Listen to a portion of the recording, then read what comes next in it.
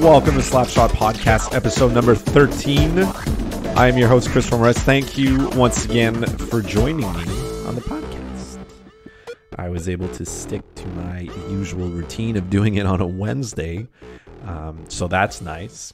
And today's episode of the podcast is going to go a little differently than usual.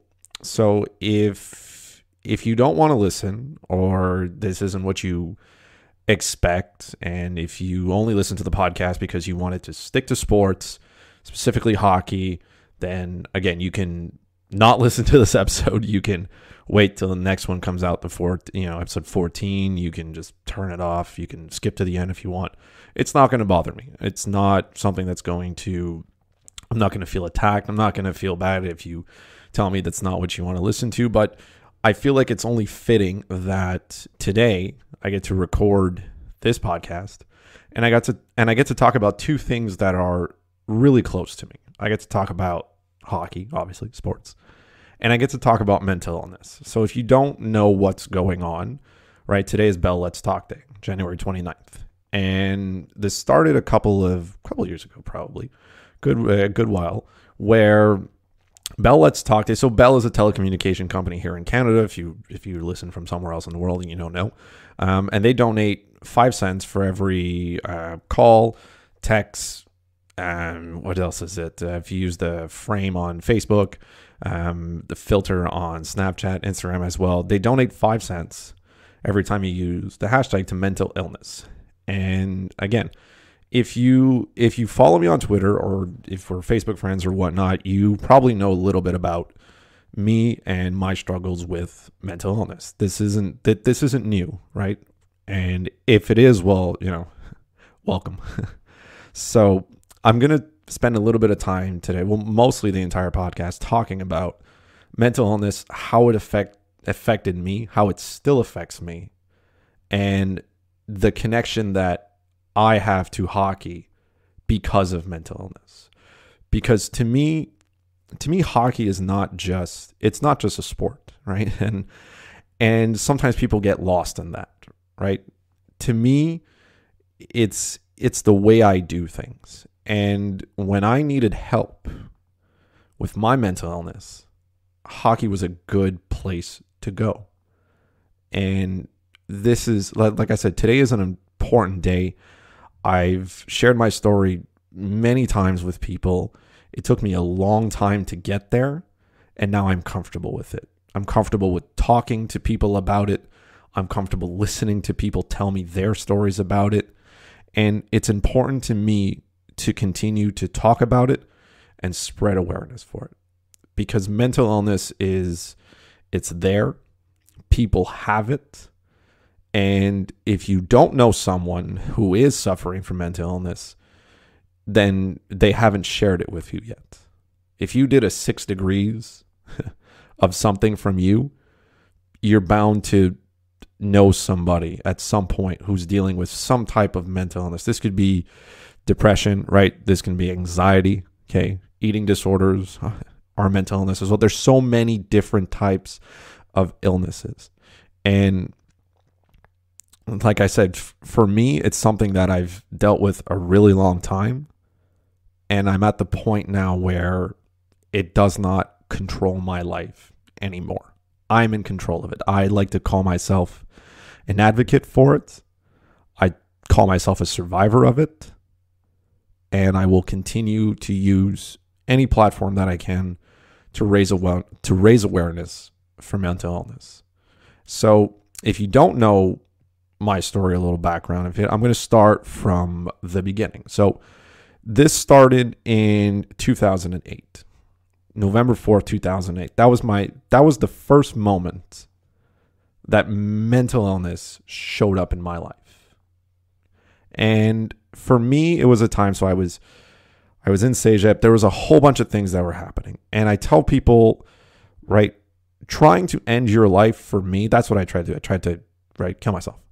And for me, that happening was not the worst moment of my mental. That was a little bit the tip of the iceberg for me. I didn't talk about my emotions very much. That's not the way we did things at home. My parents are amazing people, but we didn't talk about it. And when you bottle things up inside, sometimes you don't know you're bottling them up, right? You don't know how this goes. You think it's normal. And at one point, I know where I was. I know what was said to me. I remember it like it was yesterday. I know the exact moment the switch in my head went off. And it took a fraction of a second for me to go from being okay to not wanting to be on the face of the earth anymore to actually trying not to be here.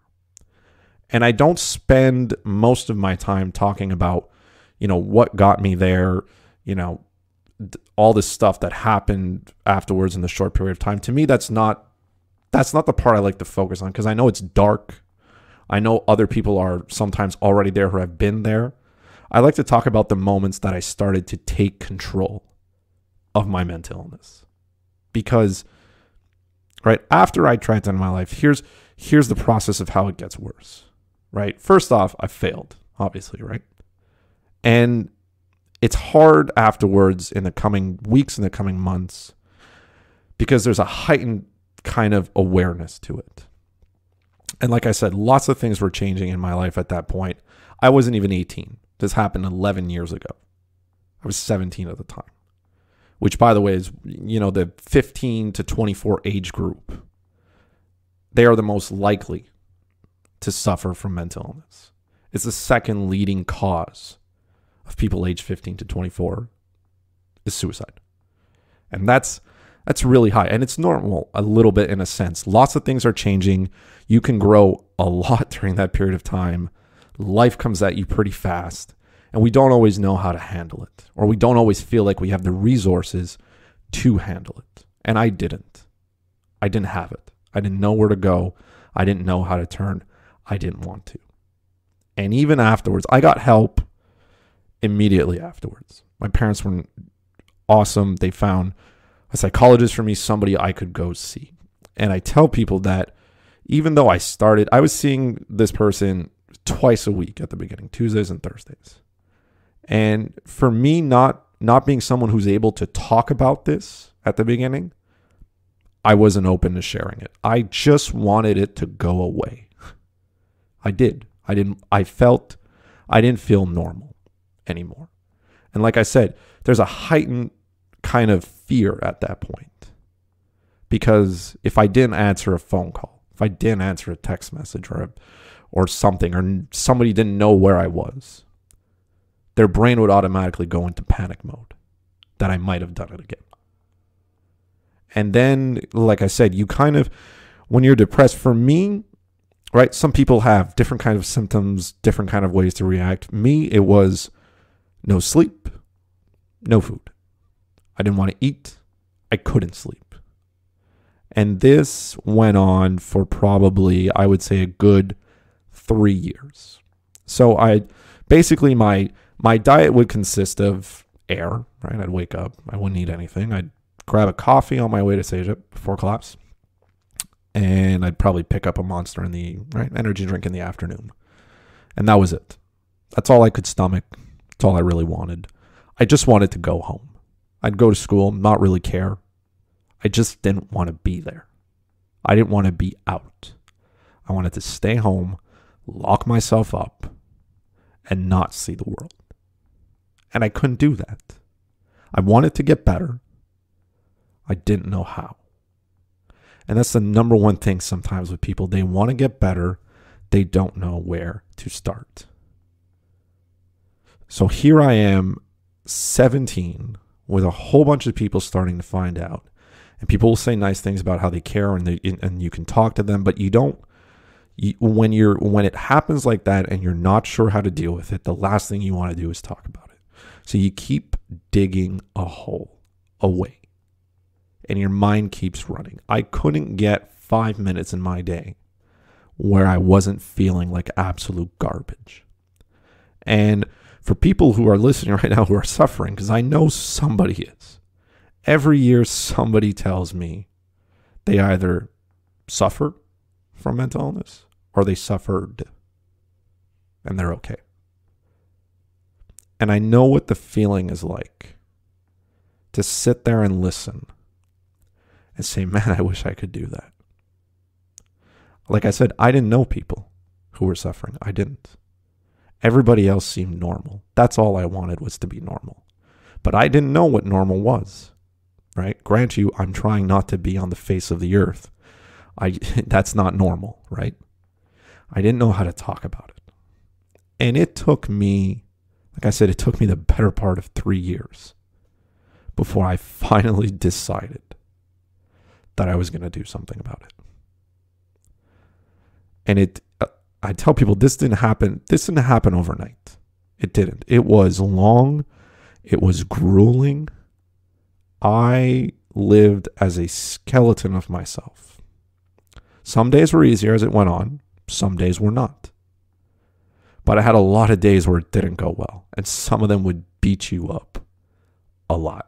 I felt like trash for, like I said, the better part of 3 years. Every day in the afternoon, specifically around 4 or 5 o'clock in the afternoon.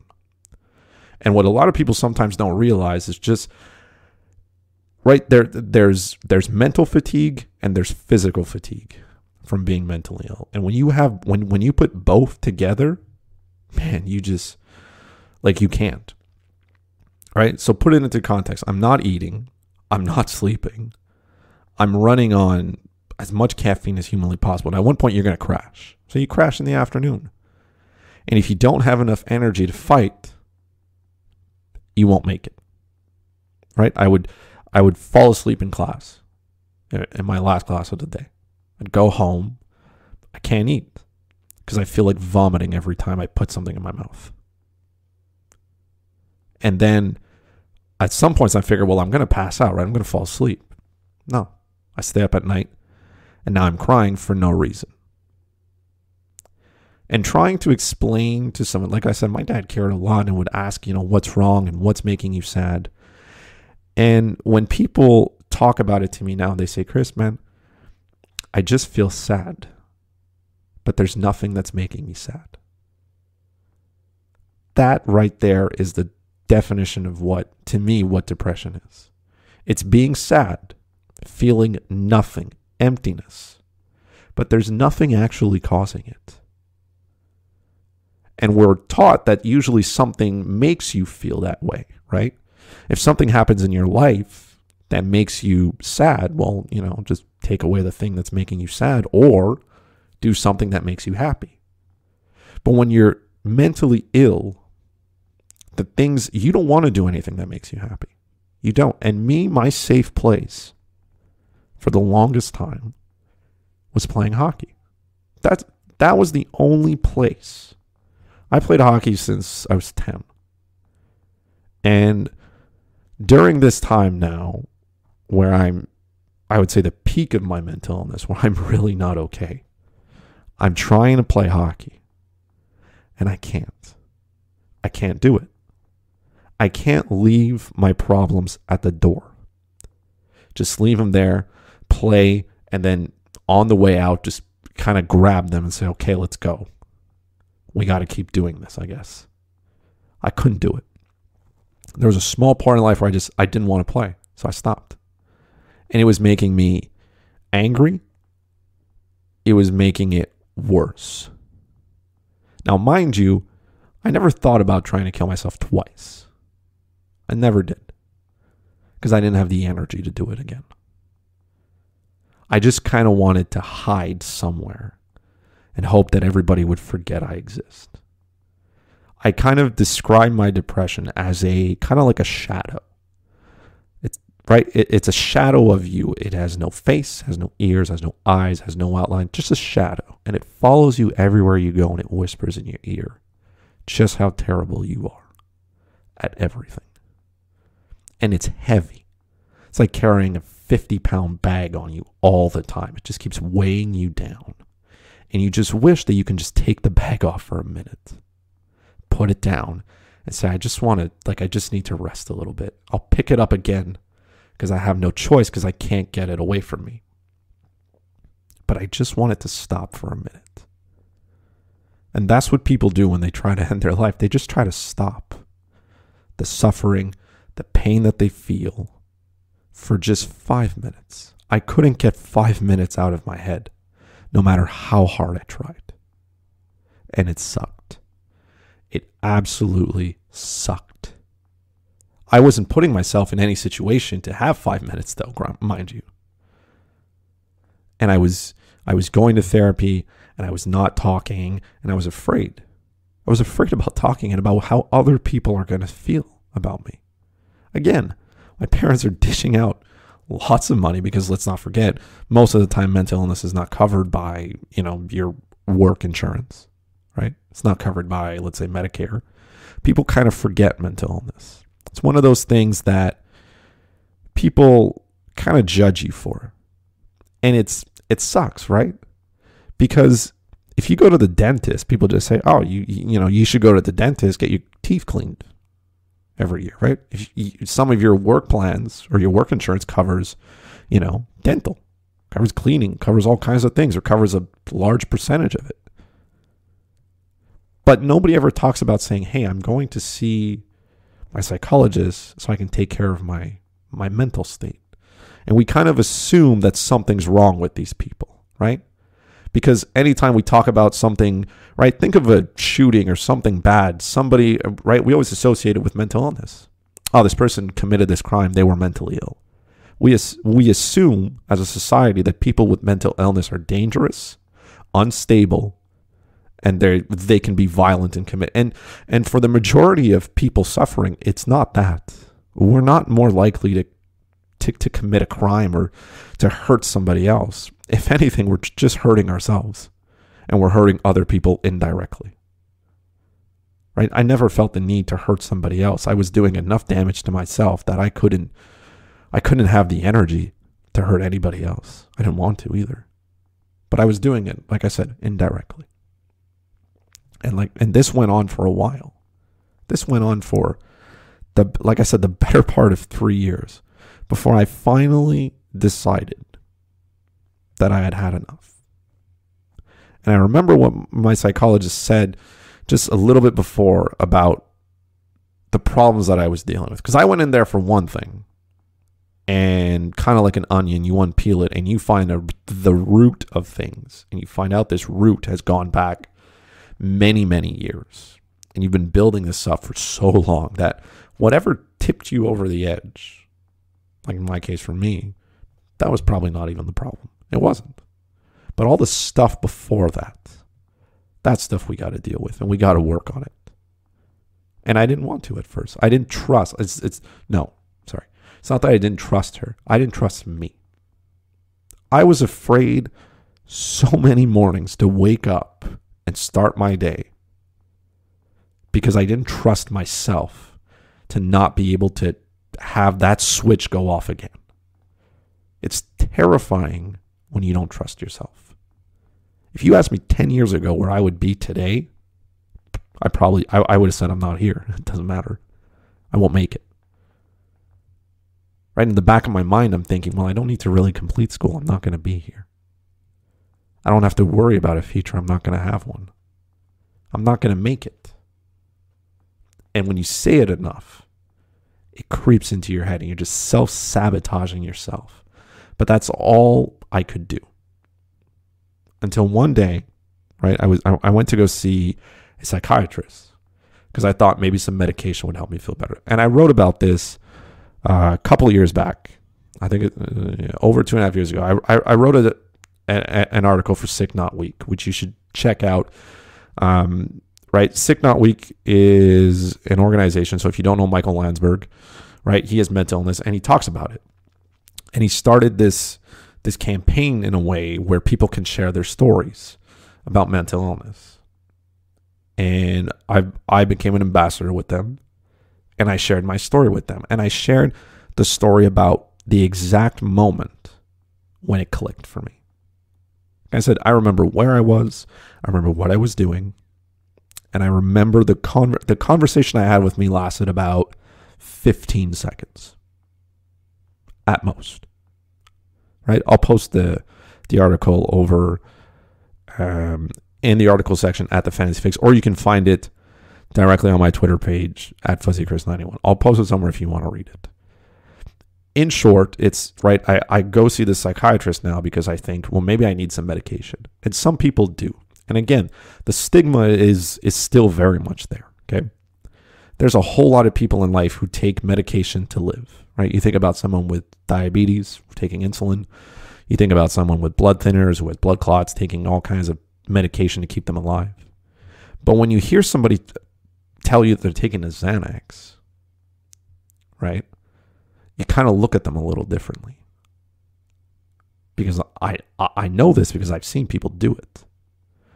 And yet, there's no difference between taking a pill as a blood thinner to make sure you don't have a heart attack and taking a Xanax to help you calm down.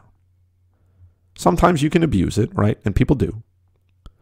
But a lot of people take it because taking medication can help balance them out, find a little bit of relief. Because again, that's all I was looking for. Just 5 minutes. I couldn't get a string of 5 minutes into my day not feeling like trash.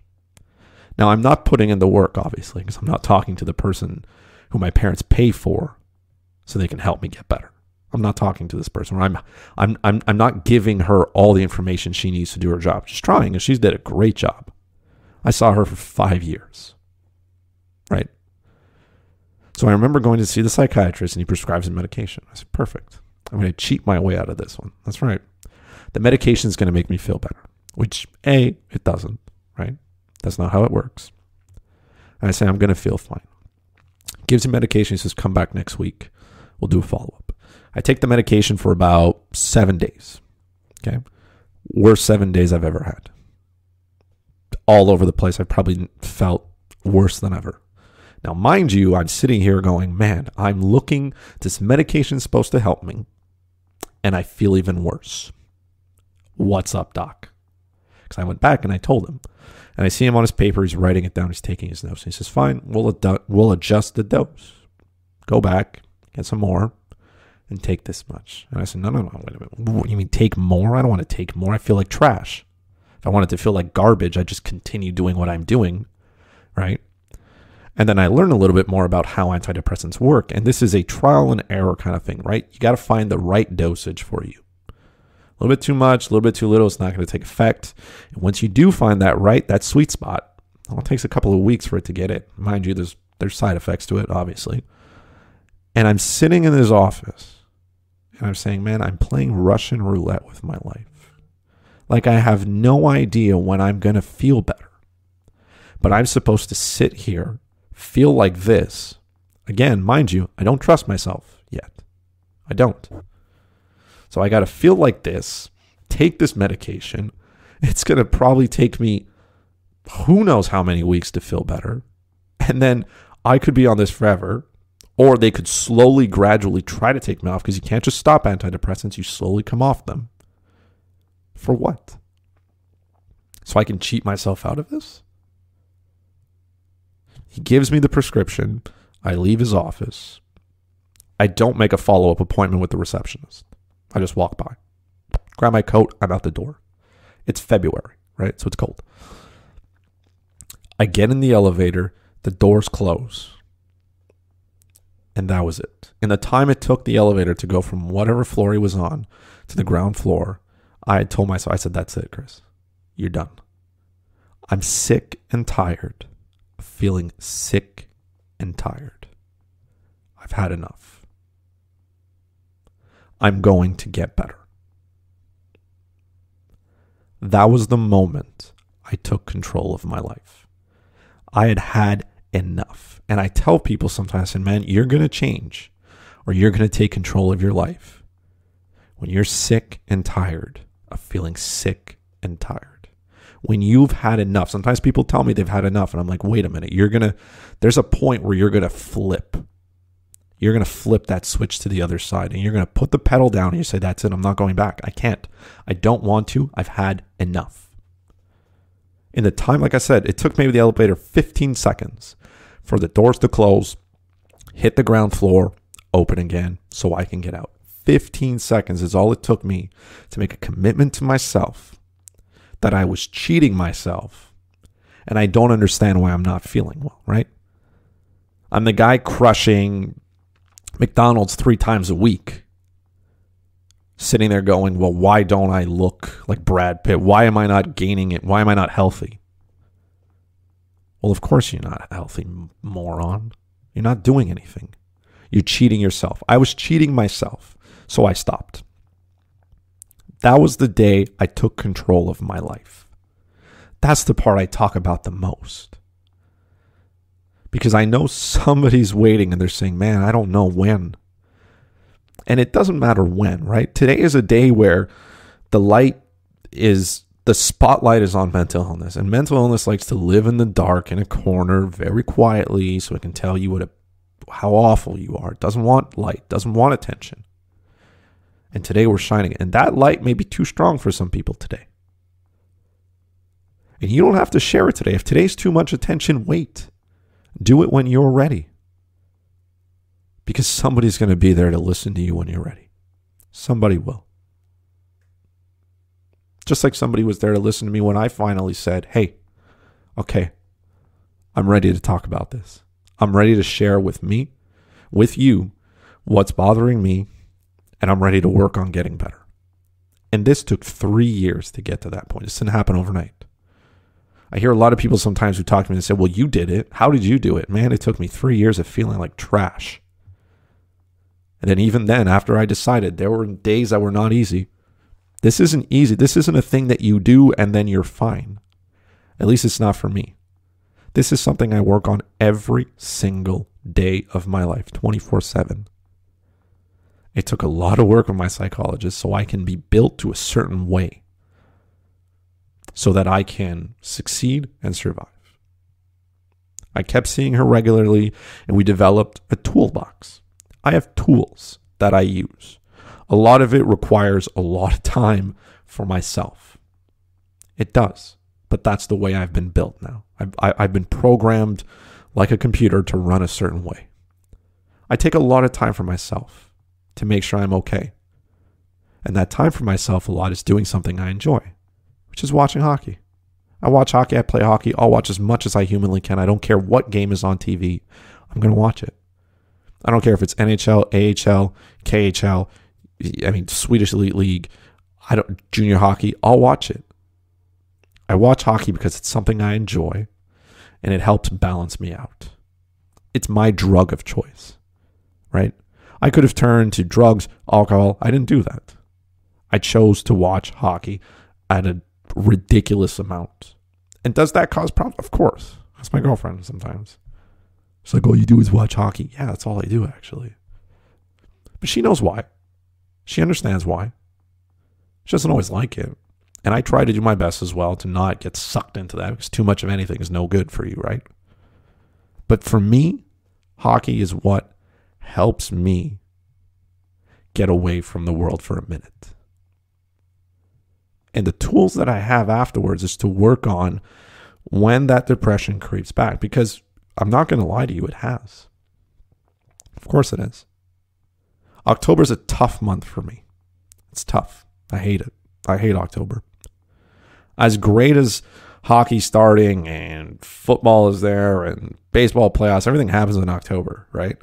I hate the month because bad things seem to happen. It's mental for me, right? Don't forget, this is mental. This is in my head. 11 years later, I still have a hard time with October. October 2016 shows up. And this is the first time since I decided to take control of my life that life really threw something at me and said, hey, okay, let's see what you're made of now. That period in time, there were things changing in life that I didn't want, I didn't necessarily like, but they were going to happen whether I liked it or not. And this was the first time that I felt I was losing the grip that I had gained for so long, right? Mind you, I've gone now many years of being okay. Some days less cool than others, right? Still some sadness here and there.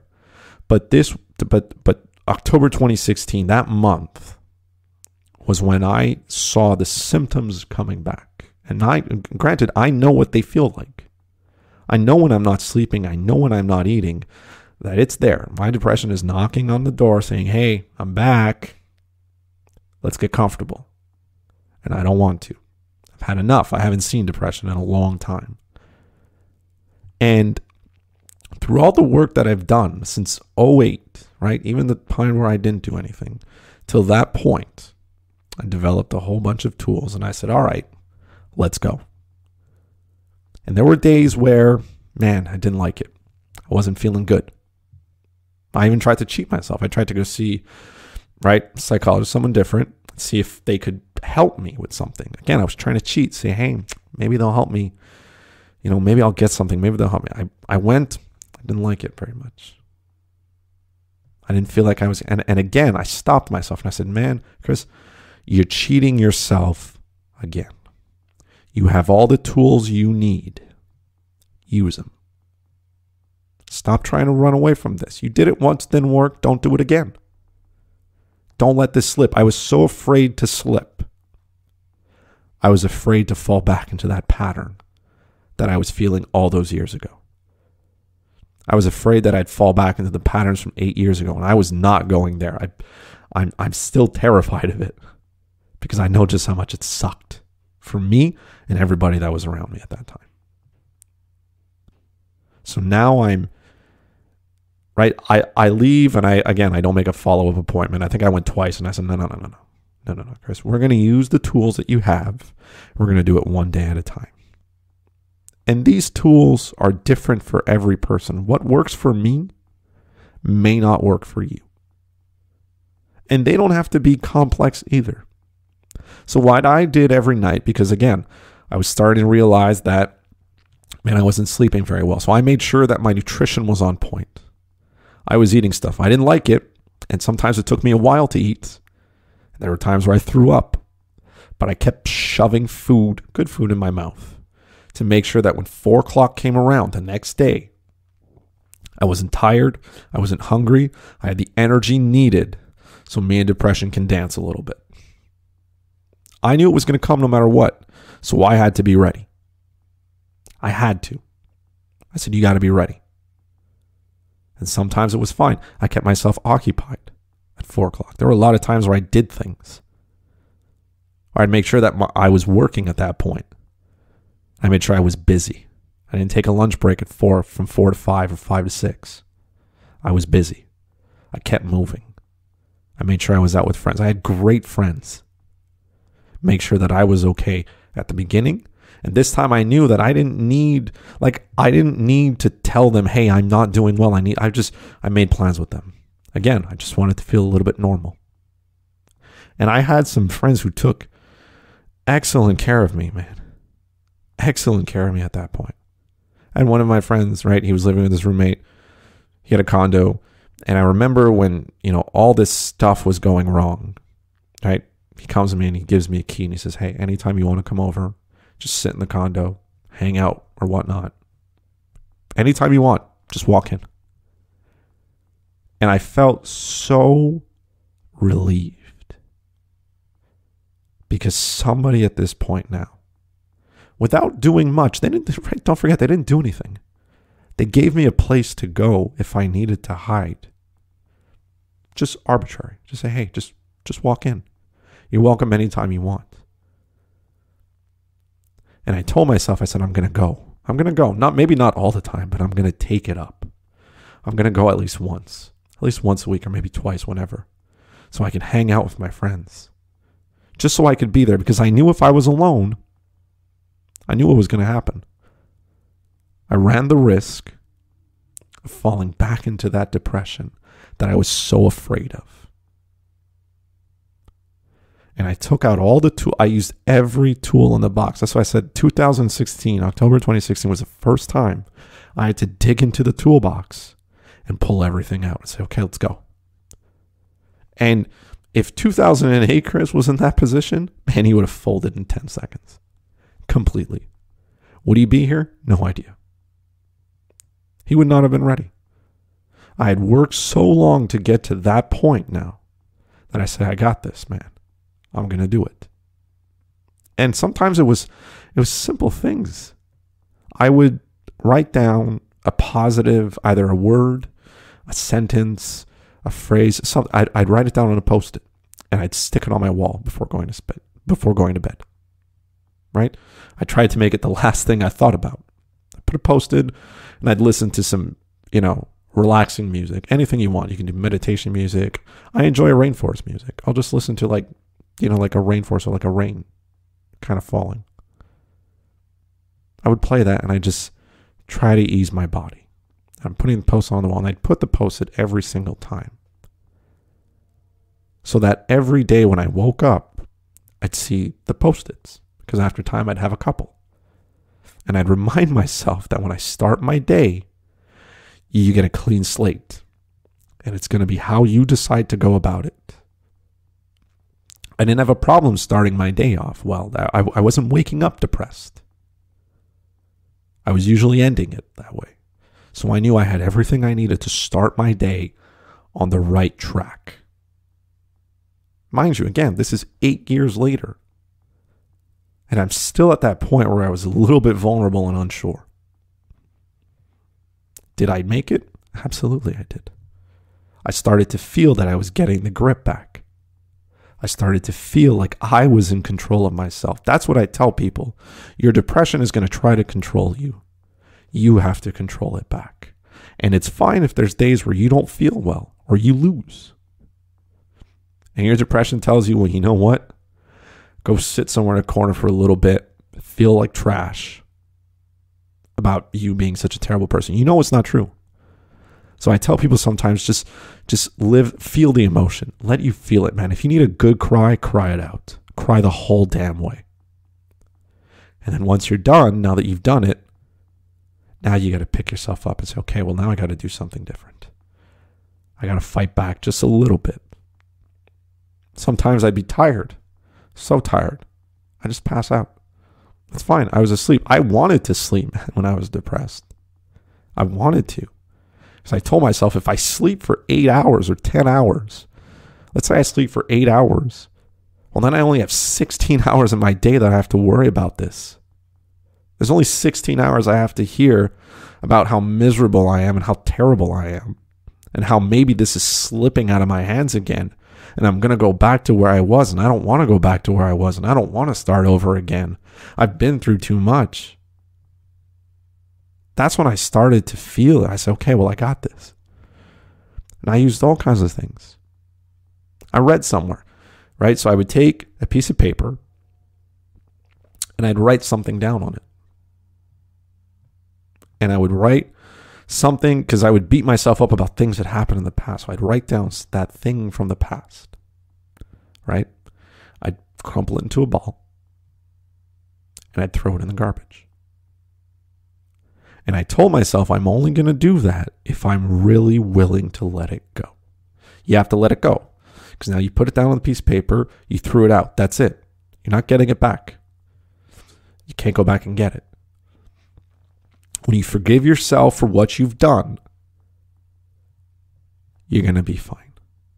And I would do that with a couple of things. I'd have a journal. I'd write down things. I'd write letters to myself just on a piece of paper. And I'd tell myself in the future when you read this, because at one point I knew I wasn't going to keep writing. I didn't need to. I said, but when you write in this book, you'll be able to look back, see where you were. And I could only write encouraging things in this book. Nothing else. I was encouraging myself, so I would have to grab myself at a moment where I was feeling good and write it down. So usually I'd do this at night. After I'd write down on the Post-it, I'd write in the book. And I'd tell myself that I'm proud of me and that this is temporary. And tomorrow's going to be better. And next year is going to be even better too. And you're going to make it. And all this that you're feeling right now, you're not going to remember it at some point. It's not going to consume your life like it used to. Don't worry about falling backwards. Maybe you're only taking a couple of steps back, but you're going to keep moving forward at some point. It's okay not to feel okay. And it took me a couple of weeks, not going to lie. It took me a couple of weeks, and then I got out of it. I know because I started not to feel so bad about myself. Other good things started to happen. And it kind of just went away. And then one day I kind of looked up and I said, I wasn't putting any Post-its on the wall anymore. I didn't need to. I didn't need to write in my journal. I didn't need the music to fall asleep. I was sleeping regularly again. I was eating things. I was so happy. I remember, I didn't eat. I was eating stuff and it was taking me forever. I was so happy when I think I had like a hamburger or something, and I ate it in like 5 minutes, like a normal person. And I was so happy that I was able to eat something without actually feeling like I needed to throw up. Right? Some people eat too much when they're depressed. They don't stop. Me, I couldn't. I couldn't eat. You go somewhere, a restaurant, you order nothing, basically. I was so happy that I had got back to where I was. And I remind people that I'm a product of what I am. And I put in the work every single day to make sure that I am the best at what I am. And when you gain those tools, right? When everything's going well, you think you have control. But it's when it starts to slip a little bit that you're going to be like, okay, let's find out what I've really learned. Let's find out what I can do. And I did it. I do it every day. Do I have days where I feel less okay? Of course. A couple months ago, I didn't feel right. I was feeling sad. I didn't know why. But it lasted a couple of days. I wasn't sure why. I was going back and I was breaking down film basically of my life. I was like, what did I do that day? Or what did I do here? Why am I feeling like this? Like, is it the sun? Is it cold outside? Is that what's like? I didn't know. But then I pulled out a couple more tools. I talked about it. All of a sudden it went away. And now when I feel sad, I know that I can deal with it. I have what I need to get by it. And it breaks my heart every time, man, that I read a story about somebody who didn't make it. Like, sometimes I don't know these people, right? I don't know, Derek Boogaard personally. I don't know Wade Belak personally. I don't know Rick Rippon personally. But these people lost their lives due to mental illness. I remember hearing about it and I was like, man, that's sad. Kate Spade, Robin Williams. Like, Robin Williams was the happiest person on earth, right? And he wasn't happy. These are like, I tell people that depression is like, it looks like me. We're regular people. We're not okay. And I wish to one day live in a world where mental illness is treated like every other illness on the face of the earth. That it's not, that people don't wake up feeling that it's a sign of weakness. It's not. But we're brought up to believe that it's weak to feel emotions, especially men. Like, men, we are taught to be strong. Nothing bothers us. You bottle your emotions up. You don't have time. The same thing with hockey. We're taught to be strong. We got to be there. We got to push through. We don't have time for emotions. And that's so dangerous to suppress all that. Because one day, it just switches. It's a switch. It took me no time to go from, man, I'm having a shitty day, man, I'm not feeling good, to, by the way, I don't want to be on the face of the earth anymore, and I'm going to take an action to make sure that I'm not. It took 3 seconds to go from there. There's 24 hours in a day, and 3 seconds can change your life and everyone standing around you. And I feel lucky because I'm still here and other people are not. What makes me different from them? I feel lucky because I got the help. I got the help that I needed. And I wish that people had work organizations that, had a significant amount of money so people can go see a psychologist or a psychiatrist. I wish that prescription medication that, Xanax is covered under your work stuff. I wish that the government has, subsidies for medication that you pay for. I wish those medications were part of it. I wish my employer gave me a large budget so I could go see a psychologist regularly, not just once a month. That's not enough for some people. It's not enough. It's expensive therapy. I know that. And there are people right now who are suffering from mental illness and are not going because they don't have the money to. And that's sad. So that's why I talk about it. Because maybe somebody will just turn to me and say, hey, man, I just want to talk. And I'll talk with them. I don't care about what. And I'm not there to solve their problems. Like, people get confused. At that point, when I was feeling at my worst, I didn't need somebody to solve my problems. I had somebody. I wasn't talking to them very much. I didn't need them to, I didn't need my friends to solve my problems. I just needed them to listen about whatever it was. I just needed them sometimes to be there. I've sat with people and not said a word. And I said, you know what? Look, we don't need to talk about it. I'm just going to sit here. Okay? We're just going to sit. We're just going to do our thing. And if you need to talk about it, I'm just going to listen. I'm not going to judge you, right? People know that. People who know me know that they can come and talk about it with me, and I'm not going to judge them. I'm going to tell them they just feel that they're just normal. They're just like a lot of other people. I just want them to feel like they're not different because I didn't want to feel different. And even when people used to tell me that, they don't believe in depression, they don't believe in medication. Why can't you just be happy? Why can't you get over it? Like, that stuff doesn't bother me anymore. It doesn't. Because I just chalk it up to this person doesn't know anybody in their entourage that's suffering. So that means everybody around him is okay. And that's a blessing. It's a blessing that they've never had to go through that kind of exhaustion, that kind of physical and mental exhaustion that depression brings you.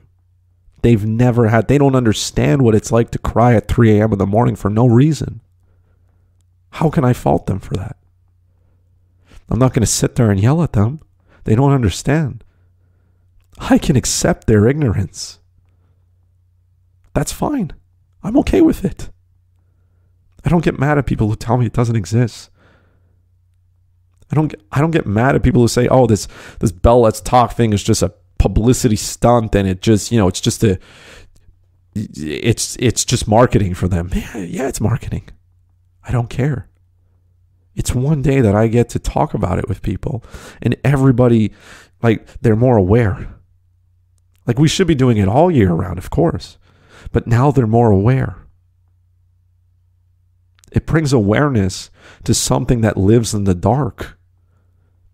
We're opening up and we're telling people, hey, look, maybe on the 4th, the 4th of June, I might not be as aware because it's in the back of my mind and it's far away. But today I'm aware. I'm talking about it. I'm taking a moment to remember. It's an important cause. It's important to me. It's important to everybody else. I had places to go. I had things to do. I fell in love with a sport that took care of me. Hockey took care of me when I needed it. Because then I got good at just going to the rink and just leaving whatever was bothering me at the door. That's it. Because I was playing hockey with people at first who didn't know what was bothering me. They didn't know. I wasn't Chris with depression. I was just Chris. I was just there to play hockey. I was treated as an equal. I was the same as them. Meanwhile, I'm leaving the arena and I feel like trash. But for 3 hours, I didn't have to worry about that. So instead of having to fight for 24 hours, I only got to fight for, 22. And then I got to get 8 hours of sleep. I got to try. I got to not open my eyes early in the morning. I'm going to bed late. I became a night owl because of it. But it didn't matter.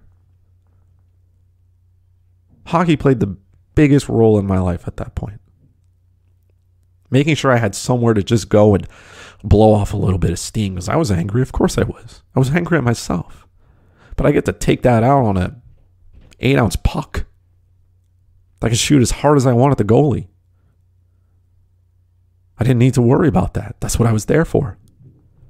That was just normal. There were people there, high-fiving me on my team, telling me that, good job I did. Nice back check, nice this, nice that. We're a team. It doesn't matter. They don't look at me different. I have a number. That's it. A number with a name on the back of my jersey. That's all I am. It doesn't say I'm depressed. I'm the same as everybody else on that ice. That's where I found my refuge. And people sometimes think that this can happen to you, right? People say it happens to somebody else. Or the most common ones is, with people who play sports, well, what do you have to be sad about? You're a millionaire, man. You play a sport for a living. Like, imagine. That's how much depression doesn't care. It doesn't care what you do. It doesn't care who you are. It doesn't care if you're a man or a woman, black, white, rich, or poor. It doesn't care. It doesn't discriminate at all. Sometimes people tell me, well, why would you want to kill yourself and leave your family and your friends? I can't understand why somebody would do that. Like, imagine how ill you gotta be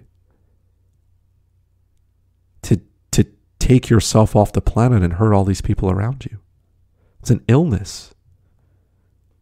It's a mental illness. It's not a disease, right? You cannot catch mental illness by being next to somebody who has it. That's not how this works. I know people sometimes like, I don't want to be around this person. They depress me. That's not how that's not how it works. It's not contagious, not the flu. You can't get depressed from somebody else. And when people are feeling stuff that they're not okay, sometimes I just check up. Or I'll just be there. Or I'll just say, hey man, if you want to talk, go ahead. I'll listen. I got time. I'll make time. I don't care. Because I wish I would have known the resources that were around me at that time. So I could bother somebody and say, hey man, I'm not okay. I need to talk to you. Can you listen? I will always give people my time if they need it. If they just want to talk about something. Maybe they just want to exchange an idea with me about something. I don't care. I'll talk about it. I'll talk as little as you need me or as much as you need. I don't care. What do you need? What do you need me to help you with? I can't solve your problems. I always tell them I can't solve them, by the way. I'm not a paid professional. That person's going to give you the tools that you need to make it work. You're going to build your own toolbox. But I'll share with you some of my tools that I have. And maybe one of them or two will work. Maybe they won't, by the way. Maybe they won't. Maybe you'll feel a lot worse. I always tell people you might feel worse. Tomorrow might not be easy. But you got to work on it every day. And I need to. I will work on it every single day for the rest of my life. And I accept it. I'm okay with it. I've been built a certain way. Sometimes I don't even need to talk to somebody else. I become so good where I can talk directly to myself and say, hey man, chill out a bit. If you're not having a good day, take a time out. Regroup. Sit down. Take a moment. Pace yourself. You don't have to do everything at once.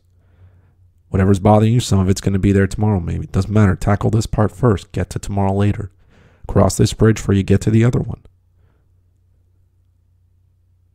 I do what's best for me. I become good at being able. And sometimes I need to talk to somebody else. I just need to. Or sometimes I go out because I know, I said, man, this might be tough. I know myself. I studied myself. I needed to know. I needed to know who I was. What's going on? How do I beat this? How do I take control of it? How do I see it coming from every angle? It's like playing chess. Like you got to be 3 steps ahead of your opponent. You got to know what's coming. I don't like surprises. I don't. I don't take just risks. I don't wake up one morning and say, hey, I'm going to go backpacking through Europe. No, I don't do that. I can't. I need to know. I need to plan it out. I need to evaluate things from every angle. Does that always work? No, of course not. Does it frustrate people? Yeah, of course. You know, I would never just be like last minute go somewhere. I can't. I got to plan it. I got to know, where are we going? Where are we staying? What time do we leave? How's the traffic? I build that the same way because that's how I dealt with my mental illness. What can I do if I feel like this? What can I do if I feel like that? What if this person says this? How do I react to that? What if 4 o'clock comes around and I'm not busy? What am I going to do? I programmed myself with the help of an amazing professional to make sure that everything that was coming, I was ready. And I do it every single day. And there are lots of days that are easy. Lots of them. This isn't a battle anymore. This isn't, I was trying at first to just have 5 good minutes. That's it. Just have 5 good minutes. And then 5 minutes became 10. 10 became 20. 20 became an hour, 2 hours, 2 hours, 6 hours, a day, now 2 days, now a week, couple of weeks, couple months. Now, days where I feel like trash are few and far in between. Do I have them? Yes. Will I have them? Yes. Does that mean it's the end of everything and my world's falling apart? No. No, it doesn't. No, it doesn't. I'm not going to win every battle. I know that. And I don't need to.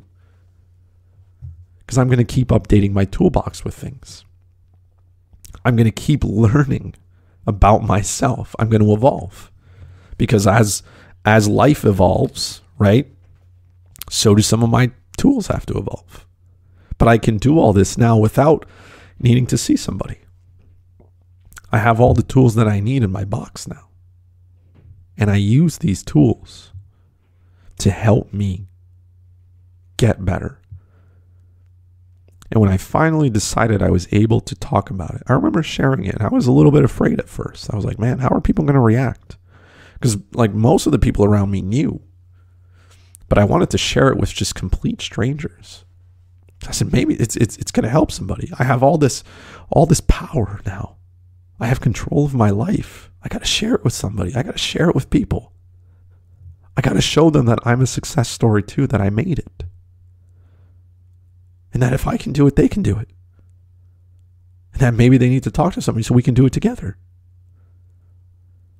That's why I share it. And I know not everybody's able to do it.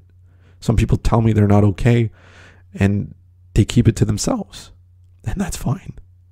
Everybody knows how far they want to go. Everybody knows how much attention they want to, draw to it. I'm okay with where I am today. When I decided to tell people, the reaction was positive. Thank you for sharing your story with us, Chris. Thank you for telling me. I want other people to share their story if they can or if they want to. And if you're listening and you're not able to do it, that's fine. You're not a failure because you can't talk about it yet. You may be where I was 11 years ago. I just want you to know that it's you're going to make it. You're going to be okay. It's going to suck. Yeah, a lot. But you're going to make it and you're going to be fine. And I stress to people to talk about it. Talk about it with somebody. It doesn't have to be somebody not everybody is equipped for it. And to the people who are listening, sometimes it's heavy. And if you can't deal with all of it, be honest with the person. Say, hey man, this is a lot. Have you thought about, going to see somebody who can really help you? I'll listen to you. But you got to, like I said, you're not there to solve their problems. Help them get the help that they need. Because once they get the help, once they walk in there, they may not like it. I didn't like it at first. I didn't want to go. I wanted to feel better, but I didn't want to go. Right? How does that work? And there was not, sometimes I would go to my session and I didn't enjoy it. I didn't want to walk in, but I always walked out feeling a whole lot better. And it was tough at the beginning because I would, I'd go on a Thursday. And then by Monday, Tuesday, even Wednesday, I was not okay. I needed to go back so I can talk.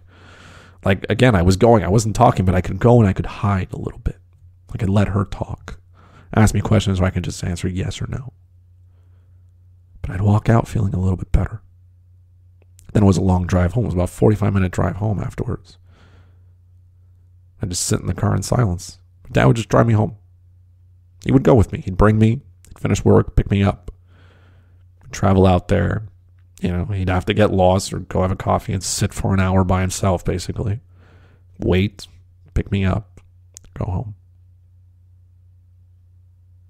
And I appreciated every moment of it. And it was the best investment I made in myself. Was getting the help that I needed to be a better person. And now I just want to share it with as many people who will listen. And like I said, if you don't believe it, you don't want to hear it, I don't waste my time with people who don't care. That's fine. I don't lose sleep over that. I'm going to focus my attention on somebody who wants to listen. I'm going to keep my eyes and ears open for somebody who has the signs of it, and I know what it looks like sometimes. I'm going to make myself available for people. I'm not going to sit there and yell on the internet to people who are telling me that they don't believe in medication and just cheer up because somebody in Africa isn't eating. I don't have time for that. I don't have time. Somebody's going to end their life today because they weren't able to talk about it. It might be somebody I don't know, but it could be somebody I do know. And I'm not going to take time out of my day and waste it somewhere else when I could spend it with somebody who just wants me to listen to them. So again, if you're having a hard time, you can talk to me. Maybe we don't know each other yet, by the way. Maybe we don't. But it's fine. I'll listen to you. I will always listen. And if you want to be somebody who listens, tell people. Just tell people you'll listen. And then listen though, right? Like if you tell people you listen and you're going to be there, be there. But make yourself available. Say hi to people you don't know. Talk to people you don't know. You never know what they need. You never know how much your conversation's going to matter to them. You have no idea the impact you can have positively or negatively on somebody. You don't know. You don't know what shoes they're walking in yet. Make yourself available. Ask questions. If you want to help. And there's so many resources now. The internet sometimes is a miserable place, but it can be a good place too. And there's so much information available to people who want to help and just come up with, like I said, these tools don't have to, it's not rocket science here. Post-its are not rocket science. That's what worked for me. This isn't rocket science sometimes. Do what you need to do to get better. It's going to get worse sometimes. But trust yourself. You have to trust yourself that you're going to make it. You can't doubt yourself because you are your best supporter. You got to believe that you can. It's tough waking up in the morning and saying, man, I don't trust myself to come back to bed tonight.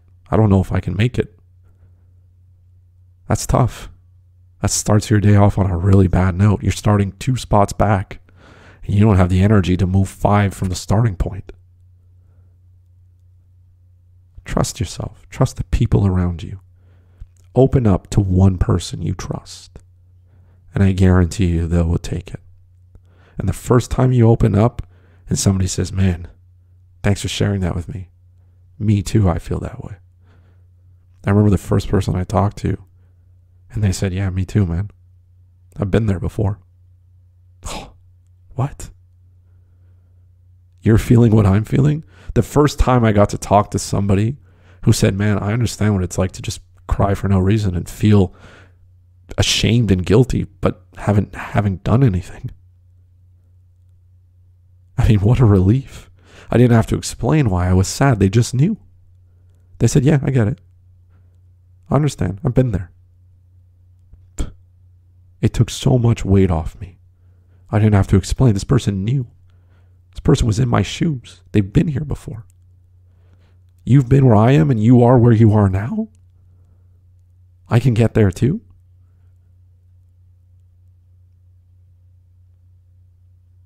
That's the best feeling in the world ever. But talk about it. Talk about it today. Talk about it every day.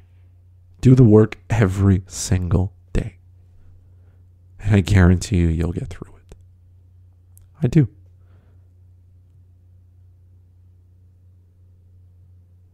You'll get there. You will. It's going to take some time, but you'll get there. But together, as a society, if we end the stigma, if we stop making people feel like they're garbage, because like I said, if you're dealing with mental illness, you're doing it yourself, man. You don't need anybody else helping you. Talk about it. Get the help. Go see somebody just once, and then go again, and keep going. Because one day it's going to be a habit. You may not want to go every time. You may not like it. But you'll go and you'll talk about things and you'll resist a little. And then one day it's just going to be second nature. You're going to go and you're going to love it. You're going to get all these tools. And then one day, like me, life's going to throw it at you. They're going to throw everything at you. They're going to throw the whole kitchen sink at you. And they're going to say, okay, let's see if you've really learned here. Let me test you again. And now you're going to have a real opportunity to shine.